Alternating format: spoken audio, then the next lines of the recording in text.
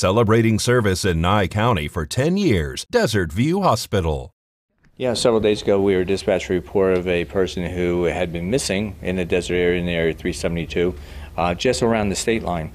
And we were notified that they would go to level 1 staging. As we responded, they were notified that they in fact found the person. Our crews were moved in. We actually added a second ambulance, which was a 4-wheel drive vehicle, because that person was still out in the desert floor south of 372.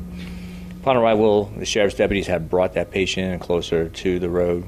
We transferred patient care, and that patient was taken level 1 to Desert View Hospital. Did they remain at Desert View Hospital, or were they transported to a trauma after that, or do you know? It's my understanding, and I don't know with 100% certainty, that that patient was subsequently transported to either a trauma center or an advanced level of care in Vegas.